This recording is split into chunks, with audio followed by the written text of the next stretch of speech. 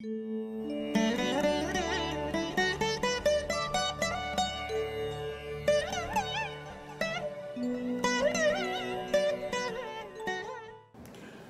அசோக் குமார் தசாநாதனுக்கு புக்திநாதன் சஷ்டாஷ்டகமாக இருக்கும் பொழுது புக்திநாதன் வர்க்கோத்தமமாக அல்லது திக்பலமாக அல்லது சந்திர அதியோகத்தில் இருந்தாலும் பலன் தராதா ஐயா? சரியான கேள்வி. நான் தான் மூல நூல்களில் தசாநாதனுக்கு புத்திநாதன் சஷ்டாஷ்டகமாக இருந்தால் பலன் இல்லைன்னு தான் சொல்லியிருந்தது. பலன் இல்லைன்னு தான். ஆனால் நான் நிறைய இடங்களில் நிறைய இந்த விஷயத்தில் இதை கொஞ்சம் கவனமாக எடுத்திருந்து பார்க்கும்போது அந்த புக்திநாதன் ஆட்சியாக இருந்த நிலையில் அவை பெரும்பாலும் பாதிப்பதில்லை அப்படின்றத நான் ஒரு விதியாக சொன்னேன். அது நான் நிறைய இடங்களில் செக் பண்ணி பார்த்துருக்கிறேன். நிறைய ஜாதக அமைப்பில் இருந்திருக்கு. கல்யாணம் இது போன்ற விஷயங்கள் நடந்திருக்கு. மூல நூல்களில் உள்ள விதி என்னன்னா 6, 8 நம்ம இதில் கூடாதுங்க. 6, 8 இந்த 6, 8ன்னு வந்துட்டாலே எந்த இடத்துலையும் விளங்காது. 6ஆம் அதிபதி 8ல் இருத்தல், 8ஆம் அதிபதி 6ஆம் வீட்டில் இருக்கிறதல், 6, 8, 8ஆம் வீட்டில் இருக்கிற கிரகங்கள், அதாவது டக்குன்னு ஒன்று நினச்சிக்கோங்க. பலன் எடுக்கும்போது 6, 8ன்னு வந்துட்டாலே மூஞ்சி சுண்டிடணும்.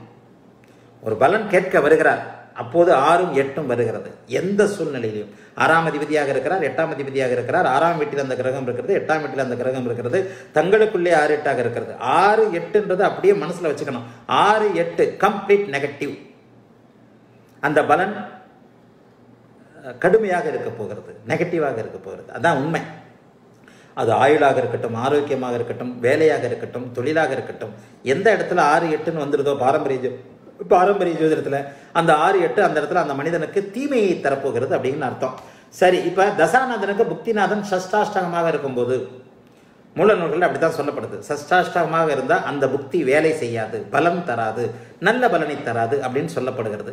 நான் சில விஷயங்களில் அதை நிறைய இடங்களில் ஆராய்ச்சி பண்ணும்போது புக்திநாதன் ஆட்சியாக உச்சமாக இருக்கும் பொழுது அந்த பலன் ஓரளவுக்கு நடக்கிறத நிரூபிச்சிருக்கிறேன். சில விஷயங்கள்ல எழுதியிருக்கிறேன், சில கட்டுரைகள்லாம் எழுதியிருக்கிறேன். பாருங்க, என்ன சொல்லப்போனால் ஒரு கட்டுரையில் இதுக்கு உதாரணமாக என்ன எழுதுனேன்னா, தசாநாதனுக்கு சஷ்டாஷ்டகமாக இருக்கின்ற புக்தியில தான் மன்மோகன் சிங் அவர்கள் பிரதமரானார்.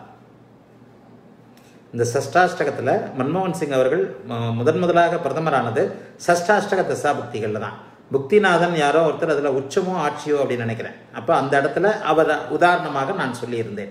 இந்த அமைப்பை நீங்கள் எல்லா லெவலுக்கும் கீழே கொண்டு வந்துடலாம். சரி, இப்போ இந்த ஆட்சியாக இருக்கிறதுல நீங்கள் அடுத்து என்ன கேள்வி கேட்குறீங்க? வர்க்கோத்தமமாக திக்பலமாக சந்திர அதியோகத்தில் இருந்தாலும் பலன் தராதா? தரும். இதை இப்படி புரிஞ்சுக்கங்க. தசாநாதனுக்கு புக்திநாதன் சஷ்டாஷ்டகமாக இருக்கிறார். ஒரு தசையை புரிந்து கொள்ளுங்கள். எந்த நிலையிலும் தசாநாதன் தான் ஹை பவர்.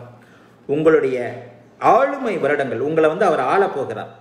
7 வருஷம் செவ்வாய் தசையா இருக்கட்டும், அவயோக யோக தசையா இருந்தா நீங்கள் கொடுத்து வைத்தவர், அவயோக தசையா இருந்தா மிடில் மேன், அப்படி வந்துடுறீங்க. அதாவது அந்த வருடங்கள் முழுக்க லக்னாதிபதியையும் மீறி அவருடைய கண்ட்ரோல்ல நீங்க இருக்க போறீங்க. நல்ல ஜோசியத்தை புரிஞ்சுக்கணும். தசைகள் தான் வாழ்க்கை சம்பவங்களை நிர்ணயிக்கின்றன. சம்பவங்களின் மூலமாகத்தான் நாம் வாழ்கிறோம். சம்பவங்களின் மூலமாக தான் நம்ம வாழ்கிறோம். நம்முடைய உணர்வுகள் வாழ்கின்றன. நமக்கு ஒரு நல்லது நடக்கும்போது சந்தோஷம் அடைகிறோம், நமக்கு ஒரு கெட்டது நடக்கும்போது அதை அழுகிறோம், தாங்க முடியாத அமைப்பில் இருக்கிறோம். அப்போ அந்த சம்பவங்களின் தசாநாதன் மிக மிக வலிமையானவன். சில நிலைகளில் லக்னாதிபதியையே கண்ட்ரோல் பண்ணக்கூடியவன், கூடுதல் வலிமையுடையவன். சரி, அந்த தசாநாதன் கொடுக்கின்ற இன்பத்தையும் துன்பத்தையும் நீங்கள் தாங்கிக் கொள்வதற்கான அமைப்புகளை வச்சுக்கிறவன் மட்டும்தான் லக்னாதிபதி. லக்னாதிபதியே நினைத்தாலும் தசாநாதனை கட்டுப்படுத்த முடியவே முடியாது. தசாநாதன் ஒரு பக்கா பிளானிங் இதான ஆள். அப்ப அந்த தசாநாதன் உங்களுடைய லக்னாதிபதிக்கு நண்பராக இருந்தால் தசாநாதன் மேம்பட்டவன். அது எல்லா நிலைகளிலும் தசாநாதன் மேம்பட்டவன். ஒரு அரசனுக்கு கீழே இருப்பதை போன்றது. அரசன் என்ன சொல்லுகிறானோ, அரசன் என்ன செய்கிறானோ அதைத்தான் நாம் செய்ய வேண்டும் அப்படிங்கிறது தான் மிக மிக உண்மையான ஒன்று. அந்த அமைப்பின்படி நீங்க அரசன் உங்களுக்கு நண்பனாக இருந்தால் உங்களுக்கு நல்லவை நடக்கப் போகிறது. அரசன் உங்களுக்கு எதிரியாக இருந்தால் உங்களுக்கு தீமை நடக்க போகிறது. இப்படித்தான் நீங்க அதை புரிஞ்சுக்கணும். புரியுதுங்களா? அப்போ ஒரு தசாநாதன் அவனுக்கு கீழே அடங்கிய புக்திநாதன், எனக்கு தசாநாதன் அவனுக்கு கீழே அடங்கிய புக்திநாதன். அந்த புக்திநாதன் தசநாதனை மீறி எந்த விதத்திலையும் செஞ்சிடவே முடியாது. உண்மையில் தசாநாதன் என்பவன் ஒரு எம்டி மாதிரி அப்படின்னு வச்சுக்கிட்டிங்கன்னா, புக்திநாதன் அவருக்கு ஜெனரல் மேனேஜர் மாதிரி வருவார், அந்தரநாதன் அந்த செக்ஷன் ஆஃபீஸர் மாதிரி ஒரு சூப்பரண்ட் மாதிரி வருவார். அதற்கப்புறம் சித்திரம், சூட்சுமம், பிராணன் போன்ற விஷயங்கள் எல்லாமே அடுத்தடுத்த கேட்டகரியில் வரும். முதன்மையான ஆள் தசாநாதன் தான். அப்போ அவருக்கு சஷ்டாஷ்டகமாக இருக்கின்ற அமைப்பில் அவரை மீறி புக்திநாதன் எதுவும் செய்ய முடியாதுன்ற அமைப்பில் அந்த புக்திநாதன் நல்ல பலன்களை தரமாட்டார். உண்மையில் சஷ்டாஷ்டக தசாபக்தியில் கஷ்டப்படுவது தான் விதி. தசாநாதனுடைய உடைய பலத்தை பொறுத்து அவயோக தசையில் உள்ளுக்குள்ளே வந்து 8ஆம் 6, 8க்குள்ளே போய் புக்திநாதன் மாட்டிக்கிட்டாருன்னா அந்த தசாபக்தி ரொம்ப சுத்த மோசமாக இருக்கும். அவயோக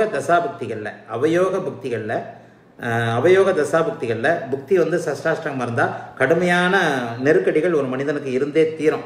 யோக புக்திகளில், யோக தசைகளில் சஷ்டாஷ்டக புக்திகள் வந்தால் ஓரளவுக்கு சமாளிக்கலாம். ஆனால் இந்த ஆட்சியாக இருக்கிறது, வர்க்கோத்தமத்தை ஆட்சியாகத்தான் சொல்லுகிறோம், திக்பலத்தை ஆட்சிக்கு அடுத்த ஸ்தான பல நிலையாக சொல்லுகிறோம். நீங்கள் என்ன கேட்டீங்க? வர்க்கோத்தமம் சந்திர அதியோகம், சந்திர அதியோகத்தில் அந்த கிரகம் பலமாக இருக்கிறது தான் சொன்னோம். ஆக சஷ்டாஷ்டகமாக இருப்பதால் அந்த கிரகம் பலனை கொடுக்க இயலாதுன்ற சொல்றதற்கு விதி விலக்கு ஆட்சி, வர்க்கோத்தமம், சந்திர அதியோகம். யோகா அமைப்பில் அது சுபத்துவமாகிறாரு. ஆயினும் தசாநாதனுக்கு கேந்திர கோணத்தில் இருக்கின்ற பலன்களை அவர் செய்ய மாட்டார். தடங்களாகி தடுத்துத்தான் கொடுப்பார். ஒரு திருமணம் நடக்கக்கூடியதாக இருக்கிறது, அந்த திருமணம் தடங்களோடு எரிச்சல்களோடு ஒரு தட்டி தடுமாறி தான் நடக்கும், அல்லது வேறு விதமான சிக்கல்கள் இருக்கும்.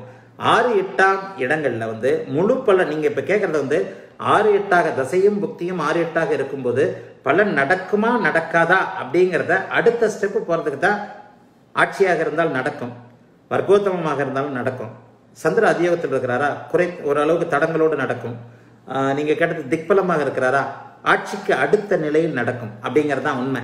ஆகவே எந்த நிலையிலும் 6, 8 அமைப்புகள் வரக்கூடாது அப்படிங்கிற அமைப்பின்படி, எந்த நிலையிலும் 6, 8 அமைப்பு வரக்கூடாது அப்படிங்கிற நிலைப்படி தசாநாதனும் புக்திநாதனும் சஷ்டாஷ்டகமாக இருக்கக்கூடாது.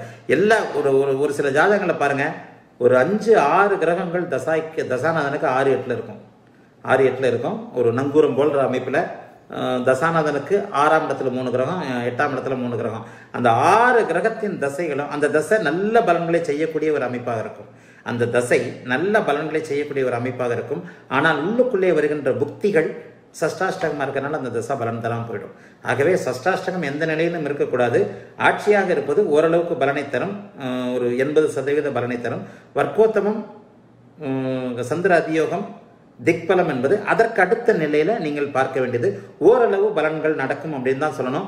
என்ன இருந்தாலும் தசைநாதர்களும் புக்திநாதர்களும் 6, 8, 12 6, 8, 12ல மறையாம கேந்திர கோணங்களில் இருப்பதுதான் நல்லது. சரி, அடுத்து வணக்கம் குருஜி. ராஜவேல், கன்னி லக்னத்திற்கு 7ல் குரு வக்ரம், இந்த அமைப்பு கேந்திராதிபத்திய தோஷம் உண்டா, நிவர்த்தியா? வக்ரமானாலே கேந்திராதிபத்திய தோஷம் கிடையாதுங்க. வக்ரமானாலே இயல்புக்கு மாறான அமைப்புன்னு சொல்லிடுறோம் இல்லையா? எப்போதுமே வக்ரமானாலே, ஆனால் அந்த வக்ரமான கிரகம் சுபத்துவம் அடையக்கூடாது.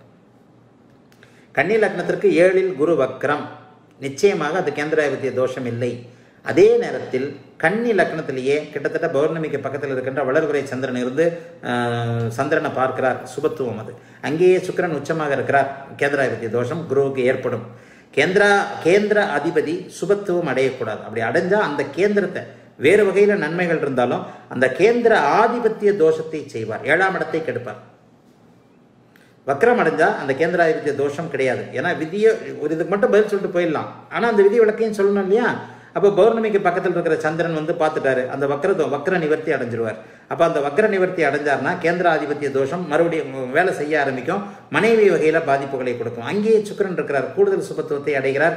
வக்ரத்தையும் மீறிய சுபத்துவத்தை இவர் அடையும் போது 2 சுபர்கள் அந்த இடத்துல இருக்கும்போது, இதைத்தான் இந்த குருச்சந்திர யோகம் அப்படின்றதெல்லாம் சொல்கிறோம். அந்த இது வரும்போது 7ஆம் இடம் கெடத்தான் செய்யும். சரி, அடுத்து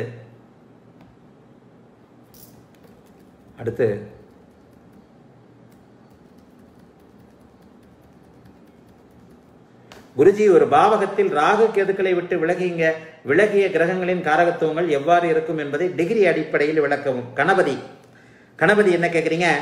ஒரு பாவகத்தில் ராகு கேதுக்களை விட்டு விலகிய கிரகங்களின் காரகத்துவங்கள் எவ்வாறு இருக்கும்? ராகு கேதுக்களை விட்டு விலகுதுன்னா அப்பதான் விட்டு விலகுதுன்றீங்களா? அந்த 8, 13, 22 புரிஞ்சுக்கோங்க. ஒரு ராகு கேதுக்களை விட்டு ஒரு கிரகம் விலகுகிறது. இப்போது புதன் ராகுவோட சேர்ந்திருக்கிறார். சுத்தமாக புதனுடைய காரகத்துவங்கள் முழுமையாக ஒரு நபருக்கு அவருடைய ஆதிபத்தியத்தின் அடிப்படையில் இருக்காது. கன்னிராசி, மிதன ராசி, கன்னி லக்னம், மிதன லக்னத்தில் பிறந்தவர்களுக்கு நிச்சயமாக தற்போது இருக்கின்ற புதன் அமைப்பில் புதன் ஒரு குழப்ப அமைப்புகளைத்தான் தருவார். புதன் இப்போது செயல்பட மாட்டார். இதே புதன் இவரை விட்டு விலகுகிறார். 8 டிகிரியை விட்டு விலகி 9வது டிகிரிக்கு வர்றாரு. ராகுவை விட்டு ஒரு கிரகம் 8 டிகிரியை விட்டு விலகுது. ராகு அப்பிரதட்சணமாக ஆன்டி கிளாக் வைஸில் இப்படி போகிறவர், கிரகங்கள் அனைத்தும் வலப்பக்கமாக போகும். அப்போ அந்த அமைப்பில் ராகுவை விட்டு ஒரு கிரகம் 8 டிகிரிக்கு தாண்டி விலகும் போது தன்னுடைய சுய இயல்பை பெற ஆரம்பிக்கிறது அந்த இடத்துல. ஆனால் சுய தன்மையை தரக்கூடிய நிலையில் அது இல்லை. இன்னும் அது ராகுவின் பிடியில் தான் இருக்கிறது. 8 டிகிரியிலிருந்து 9 டிகிரியிலிருந்து 13 டிகிரி வரைக்கும் அது ஏதோ மூச்சு வாங்கிக்கிட்டு தான் இருக்கும். 13 டிகிரிக்கு அப்பால் ராகுவை விட்டு விலகும் பொழுது 13 டிகிரிக்கு அப்பால் தன்னுடைய காரகத்துவத்தை ராகுவின் சம்மதத்தோடு சற்று பொலிவு குறைந்த நிலையில் தன்னுடைய காரகத்துவத்தை தரும் அமைப்பில் இருக்கும். 22 டிகிரிக்கு அப்பால் அதற்கும் ராகுவிற்கும் சம்பந்தமே இல்லை. தப்பிச்சு பிழைச்சோம்னு ஓடி போயிடுச்சு. 22 டிகிரிக்கு அப்பால் ராகுவின் தயவு அதற்கு தேவையில்லை. ராகுவின் லேசான அந்த இருள் தன்மையோடு ஒரு 15-20% குறைந்த தன்மையோடு தன்னுடைய காரகத்துவத்தை அந்த ஜாதகருக்கு கொடுத்தே தீரும். அவ்வளவுதான். சரியா? அடுத்து புஷ்பா. புஷ்பா என்ன கேட்குறீங்க? புஷ்பா சனியோடு எத்தனை டிகிரி முதல் எத்தனை டிகிரி வரை குரு இணையும் போது சனி சுபத்துவம் பெறுவார்? 2வது கேள்வி. 22 டிகிரிக்குள் இருக்கும் கிரகம் இணைவின்றீர்கள், அதற்கு மேல் இருந்தால் விலகி இருப்பதாக கூறினீர்கள். ஒரு லைவ் சாட்டில் சனிக்கு 11 டிகிரியில் இருக்கும் கிரகம் குரு சுபத்துவப்படுத்தாது என்கிறீர்கள். இதைத்தான் இப்போவும் சொல்றேன். ராகு அப்படியே எடுத்துக்கங்க. புஷ்பா நீங்க என்ன கேட்குறீங்க? சனியோடு எத்தனை டிகிரி முதல் எத்தனை டிகிரி வரை குரு இணையும் போது சனி சுபத்துவம் பெறுவார்? இதை குருவின் ஒளித்தன்மையை வச்சுதான் நீங்க புரிஞ்சுக்கணுங்க. அதாவது 8 டிகிரிக்குள் குரு சனி இருக்கிறார்கள். சனி மிகுந்த சுபத்துவத்தை அடைந்திருக்கிறார் குருவின் ஒளித்தன்மையை பொறுத்து. அங்கே குரு பகை வீட்டில் இருக்கிறாரா, நட்பு வீட்டில் இருக்கிறாரா, அவருடைய அவஸ்தைகள் என்ன, அவர் எந்த இடத்துல இருக்கிறார், அவருடைய ஒளித்தன்மை எத்தனை இருக்குது. உதாரணமாக கன்னியில குருவும் சனியும் சேர்ந்து இருக்கிறார்கள் வச்சுக்குவோம். கன்னி குருவிற்கு பகை வீடு. அங்கே ஒளித்திறன் குறைந்த நிலையில இவர் இருக்கிறார். யார் இருக்கிறார்? குரு இருக்கிறார். ஒளித்திறன் குறைந்த நிலையில் இருக்கிறார். சனிக்கு அங்கே நட்பு வீடு. இங்கே 8 டிகிரியில் சனிக்கு 8 டிகிரியில் இருக்கும் குரு சனியை குறைந்த அளவுதான் சுபத்துவப்படுத்த முடியும். சரி, மீனத்துல குரு 8 டிகிரிக்குள்ள சனியோடு இருக்கிறார்.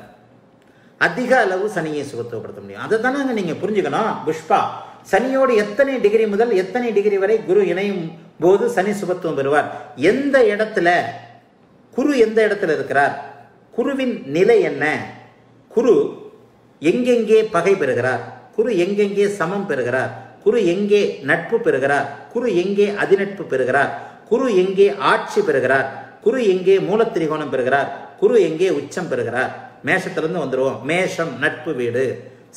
மேஷத்துக்கு அடுத்து ரிஷபம் பகை வீடு, மிதுனம் பகை வீடு, கடகம் உச்ச வீடு, சிம்மம் அதிநட்பு வீடு, கன்னி நட்பு வீடு, கன்னி பகை வீடு, துலாம் பகை வீடு, விருச்சிகம் நட்பு வீடு, தனுசு மூலத்திரிகோண வீடு, மகரம் நீச்ச வீடு, கும்பம் சம வீடு, மீனம் ஆட்சி வீடு.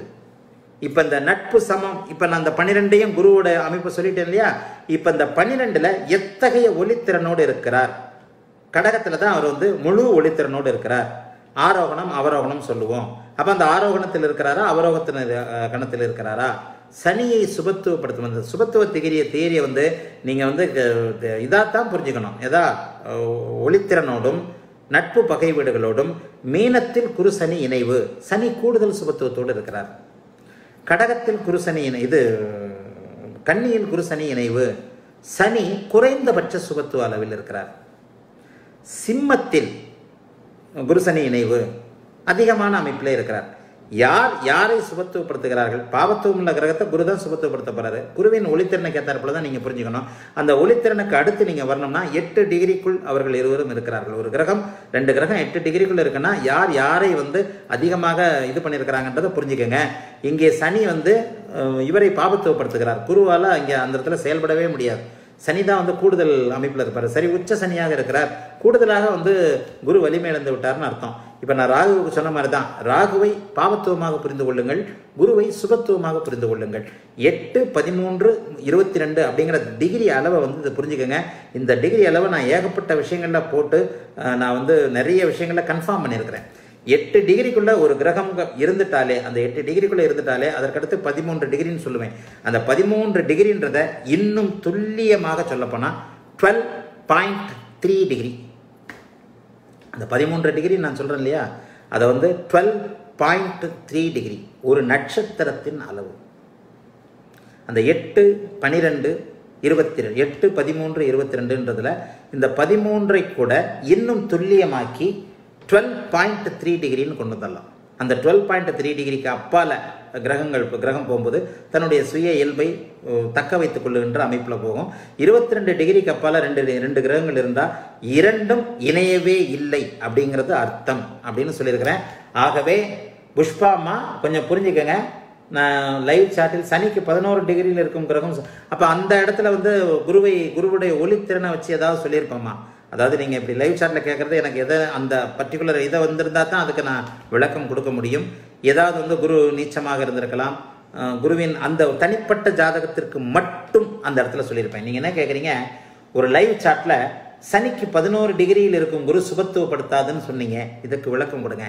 இது வந்து அந்த தனிப்பட்ட ஜாதகத்தில் ஏதேனும் ஒரு அமைப்பு எனக்கு நான் பார்த்துருப்பேன். அதை ஒன்று நவாம்சத்தில் பார்த்துருப்பேன். நவாம்சத்தில் குருவும் ராகுவும் சேர்ந்துருக்கிறாங்க, இன்னும் குரு வந்து இறங்கி போயிட்டார்னு அர்த்தம். ஆக அந்த தனிப்பட்ட ஜாதகத்திற்கு மட்டும் 11 டிகிரியில் இங்கே இருக்கிற குரு வந்து சுபத்துவப்படுத்த மாட்டார் அப்படின்னு சொல்லியிருப்பேன். நான் அந்த குருவின் ஒளித்திறனை கணக்கு பார்த்து அந்த இடத்துல சொல்லியிருப்பேன். அதை மட்டும் அது வந்து இப்போதைக்கு என்னால் விளக்கம் கொடுக்க முடியாது. சரி, சித்தேஷ் குமார் வணக்கம். கடக லக்னமாகி கும்பத்தில் பௌர்ணமி சந்திரன் இருந்தால் லக்னாதிபதி மறைந்தாரா? அவர் இரவில் பிறந்திருந்தால்? சரியான கேள்வி. வணக்கம் சிதேஷ்குமார், வணக்கம். கடக லக்னமாகி கும்பத்தில் பௌர்ணமி சந்திரன் இருந்தால் லக்னாதிபதி மறைந்தாரா? அவர் இரவில் பிறந்திருந்தார். லக்னாதிபதி 8 இருந்தால் அவர் மறைஞ்சார் தான். அதனை அடுத்து அவர் சுபத்துவமாக இருக்கிறார். லக்னாதிபதி உச்சமாக இருக்கிறார்னு அர்த்தம். பௌர்ணமி சந்திரன் பூரண ஒளித்திறனோடு இருக்கிறார், தனித்து இருக்கிறார். 8ஆம் இடம் சுபத்துவம் ஆயிடுச்சு. 8ஆம் இடத்தின் சுப பலன்களை அந்த ஜாதகர் அடைய போகிறார் என்று அர்த்தம். ஜாதகர் நன்றாகவே இருப்பார். ஆயினும் அவர் கேந்திர கோணத்தில் இல்லை. நல்ல கேள்வி. சித்தேஷ் குமார், கடக லக்னமாகி கும்பத்தில் பௌர்ணமி சந்திரன் இருந்தால் லக்னாதிபதி மறைந்தாரா? அதுவும் அவர் இரவுல பிறந்திருந்தா இன்னும் யோகம் தான். 8ஆம் இடத்தின் சுப பலன்கள் நடக்க போகுதுன்னு அர்த்தம். இந்த மாதிரி ஜாதகர் வந்து பங்குச்சந்தை, share market, smuggling, number 2 business, இந்த மாதிரி இதில் இன்ட்ரெஸ்டாக இருப்பார். அதில் அவர் மாட்டிக்கவும் மாட்டார். மறைமுகமான தனலாபங்கள் கிடைக்கும். லக்னாதிபதியே 8ல் போய் மறைஞ்சாரு. நேரடியாக சம்பாதிக்க மனம் இல்லாதவர், குறுக்கு வழியில் சம்பாதிக்க இருக்கிறவர். மறைமுக ஸ்தானத்துடைய இது என்ன? மாட்டிப்பாரா? மாட்டிக்க மாட்டாரா? மாட்ட மாட்டாரு. வேறு வகையில் சந்திரன் பாபத்துவம் அடையாமல் இருந்திருந்தால், பங்குச்சந்தை, ஷேர் மார்க்கெட் இருக்கு பாருங்க, 8, 12ஆம் இடங்கள், அதுக்கெல்லாம் இந்த மாதிரியான கடகலக்கணக்காரர்கள் இந்த மாதிரியான அமைப்புகளில் தான் இதாக இருப்பாங்க. எப்போது லக்னாதிபதி பூரண சந்திரன் ஆகிவிட்டார், அந்தந்த கிரகங்களுக்கு தனித்தனியாக பார்த்துக்கணும்னு தானே சொல்கிறேன். சூரியனுக்கும் சந்திரனுக்கும் தனி விதி, பஞ்சபூத கிரகங்களுக்கு தனி விதி, நிழல் கிரகங்களான ராகு கேதுக்களுக்கு தனி விதி. இந்த அமைப்பில் கடக லக்னம், லக்னாதிபதி 8ல் மறையத்தான் செய்கிறார். லக்னாதிபதி மறைந்தாரா? ஆம், மறைந்திருக்கிறார், ஆனால் சுபத்துவமாக இருக்கிறார். மறைந்திருக்கிறார், ஆனால் சுபத்துவமாக இருக்கிறார். சரி, அவர் ஏன் கேந்திர கோணத்தில் இல்லை? அவர் வந்து 4ஆம் இடத்துல திக்பலமாகி பூர்ண சந்திரனாக இருக்க வேண்டியதானே? நேரடியாக நல்ல விதமாக நேரடியான பொருள் சம்பாதிப்பு, நேரடியான அமைப்புகளில் அவர் கண்டிப்பாக இருப்பார். அந்த அமைப்பு இல்லை. அப்போ இந்த அமைப்பின்படி கடக லக்னத்திற்கு 8ஆம் இடத்தில் பூரண சந்திரனாக இருக்கிறார். ஜாதகர் நன்றாகவே இருப்பார். சரி, அமாவாசை சந்திரன், அவ்வளோதான், மென்டல், மனநலம் பாதிக்கப்பட்டவர். அமாவாசை சந்திரன், குரு பார்வை இல்லை, 8ல் மறைந்து விட்டார். தாழ்வு மனப்பான்மை, தன்னம்பிக்கை. என்னுடைய க்ளோஸ் ரிலேஷன் ஒருத்தர், கடக லக்னம் கும்பராசி, என்னுடைய க்ளோஸ் ரிலேஷன், ரொம்ப ரொம்ப ரொம்ப ரொம்ப நெருங்கின என்னுடைய சிறு வயது தோழர். 40 வயதிற்கு மேலே இன்றைக்கு வந்து சும்மா அப்படியே தாடி வளர்த்துட்டு திண்ணையில் உட்காந்துட்டு இருக்கிறார். 40 வயதுக்கு மேலே அந்த கடகலக்கணம் கும்புற ஒரு ஒரு நிலையில் அவருக்கு கல்யாணமே பண்ணி வைக்க வேணாம்னு நான் கல்யாணமே பண்ணாதீங்கன்னு. இன்றைக்கு அவர் கல்யாணம் பண்ணி அந்த மனைவி தான் வந்து குடும்பத்தை காப்பாற்றிக்கிட்டு இருக்கு. இவர் திண்ணையில் உட்காந்துக்கிட்டு போடுற சொத்தை சாப்பிட்டுக்கிட்டு இருக்கிறாரு. மனம் கெட்டு போச்சு. கடகலக்கணம் கும்பராசி சரியான அமாவாசையில் பிறந்தவர். என்னுடைய க்ளோஸ் ரிலேஷன். கல்யாணமே அவருக்கு பண்ணி வைக்க வேண்டாம்னு தான் சொன்னேன். கல்யாணம் பண்ணி வச்சாரே அவர் வந்து ஏன்னா அந்த குறிப்பிட்ட நாட்களுக்கு பிறகு சந்திரதசை வந்தது. சந்திரதசை வரக்கூடாது. சந்திரதசை வந்த உடனே அவ்வளோதான், என்னத்துக்கு வயசாகி போச்சு, 50 வயசாச்சு, 45 வயசாச்சு, இனிமேல் என்னத்தை நமக்கு இருக்குது அப்படின்ற ஒரு எண்ணத்தில் தாழ் மனப்பான்மையாகி அப்படியே முழுக்க மனம் கெட்டு இப்போ இதே வந்து லக்னமும் கெட்டு போச்சு. சோறு போகிறதுக்கு பொண்டாட்டியே இருக்கார்.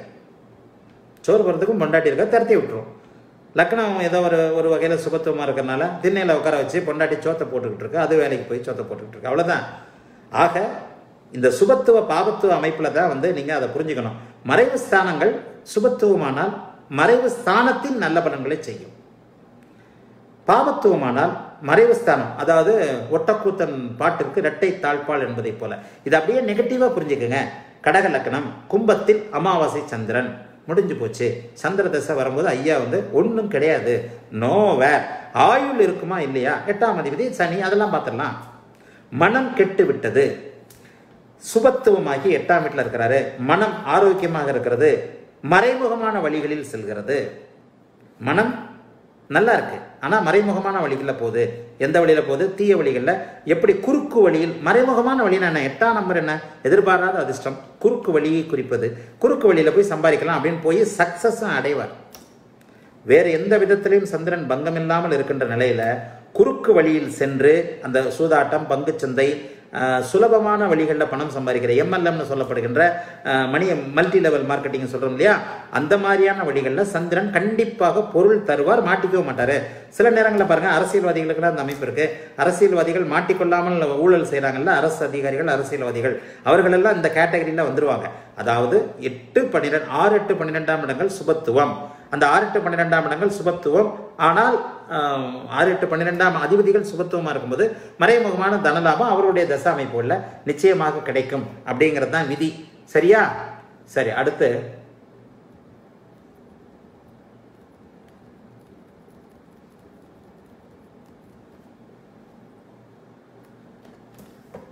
சின்னசாமி. சின்னசாமி ஐயா வணக்கம். சூரியன் குருவை அஸ்தமனம் செய்து அடையும் சுபத்துவத்திற்கும் சுக்கிரனை அஸ்தமனம் செய்து அடையும் சுபத்துவத்திற்கும் உள்ள வேறுபாடு என்ன? எத்தனையோ தடவை சொல்லிட்டேனே. இதுதான் எத்தனையோ தடவை சொல்லியிருக்கிறேன். குரு 100%, சுக்கிரன் 50%, புதன் 30%, வளர்பிறை சந்திரன் அவருடைய அந்த டிகிரி கணக்கிற்கு ஏற்றாற் போல பௌர்ணமி சந்திரன் 100% குருவிற்கு சமமானவர் அப்படின்றத சொல்லியிருக்கிறேன்.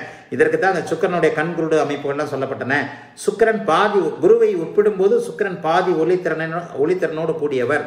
சுக்கிரனை எத்தனை டிகிரிக்குள்ள, ஒரே டிகிரிக்குள்ள அஸ்தங்கம் படுத்தும் போது சூரியன் பாதி குருவோடு சேருவதை விட பாதி அமைப்பிற்கு அவர் அங்கே ஆகிறாரு, சுபத்துவம் அடைகிறார். குருவை அஸ்தங்கப்படுத்தும் போது குருவின் திறனுக்கேற்ப 100% சூரியன் சுபத்துவம் அடைகிறார். குரு சூரியன் அஸ்தங்கம் அடைஞ்சவங்க பார்த்தீங்கன்னா ஐஏஎஸ் ஆஃபீஸராக இருப்பாங்க, அரசியல்வாதியாக இருப்பாங்க, அதிகாரம் உள்ள துறையில் இருப்பாங்க. குரு சுக்கிரன் அஸ்தமனம் அடைந்தவர்கள் அதனை அடுத்து 2ஆம் நிலை அதிகாரிகளாக இருப்பார்கள், அரசியல்வாதிகளாக இருப்பார்கள். இவ்வளவுதான். குரு சூரியன் 1 டிகிரி 2 டிகிரிக்குள்ள ஐஏஎஸ் ஆஃபீஸருங்க, பெரிய ஐஏஎஸ் ஆஃபீஸருங்க ஜாதகத்தெல்லாம் பாருங்கள். சூரியன் உச்சமாக இருப்பார், குரு அங்கேயே இருப்பார், குரு பார்த்து இருப்பார், குரு அதிவக்கர நிலைமையில் இருப்பார், குரு 8 டிகிரிக்குள்ளே இருப்பார், குரு 10 டிகிரிக்குள்ளே இருப்பார். அந்த ஐஏஎஸ் சிம்மத்தை குரு வந்து வலுத்து பார்த்துருப்பார். இந்த அமைப்பில் உயர் அதிகாரம் கிடைக்கும். அந்த உயர் அதிகாரத்திற்கு அடுத்த நிலையில் இருக்கின்ற அதிகாரம் சுக்கிரனால் சுபத்துவப்படுத்தும் போது இருக்கும். குருவுக்கு 100 மார்க்கு, சுக்கிரனுக்கு 50 மார்க்கு, புதனுக்கு 30 மார்க்கு. அந்த புதன் தனி புதனாக இருக்க வேண்டும். எத்தனையோ இதில் சொல்லிட்டேனே.